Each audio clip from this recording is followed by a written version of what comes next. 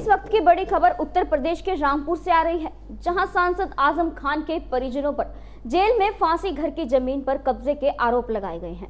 Samajwadi party के कदावर नेता और रामपुर से सांसद आजम खान के खिलाफ ताबड़तोड़ मुकदमे दर्ज हो रहे हैं।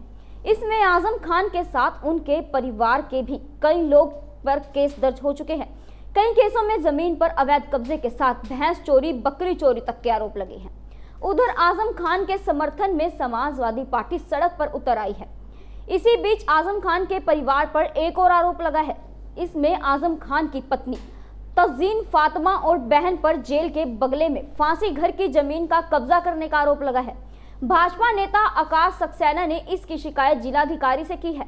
आज जिलाधिकारी को दी गई अपनी शिकायत में भाजपा नेता आकाश सक्सेना ने आरोप लगाया है कि जेल में बने फांसी घर की भूमि आजम खान के कब्जे में है।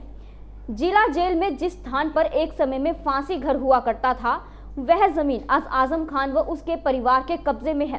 भाजपा नेता आकाश सक्सेना की शिकायत पर जिलाधिकारी ने जिला कारगर की जमीन की नापतोल के दिए जाने के आदेश दिए हैं।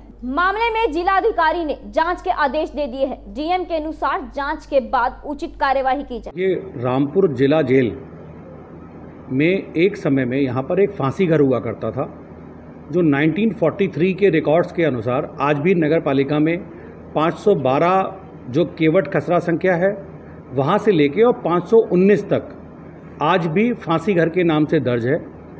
आजम ने अपनी सरकार में सारे नियमों को ताक पर रखते हुए ये सारी ज़मीनें अपने रिश्तेदारों और अपने कार्यकर्ताओं के वहाँ पर उनको कब्जा करवाया।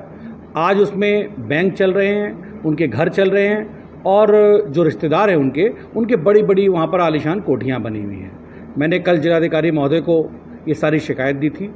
उन्होंने नगर पालिका का रिकॉर्ड चेक करवाया और मेरी शिकायत को सही पाया।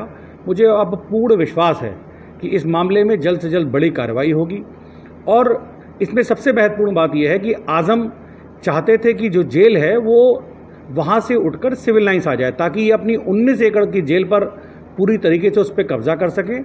और रातों रात जिस तरीके से उन्होंने वहाँ पर दीवारें उठवाई थी, जेलों की दीवारों को तोड़ के, तो सारा जांच का विषय है और मुझे लगता है अब बहुत जल्द इसमें बड़ी कार्रवाई होगी।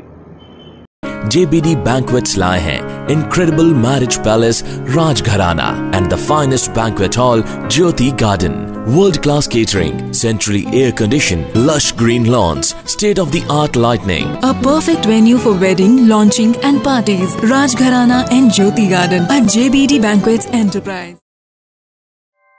ऐसे ही लेटेस्ट खबरें पाने के लिए बेल आइकन को क्लिक कर हमारे चैनल को लाइक, शेयर एंड सब्सक्राइब करें। धन्यवाद।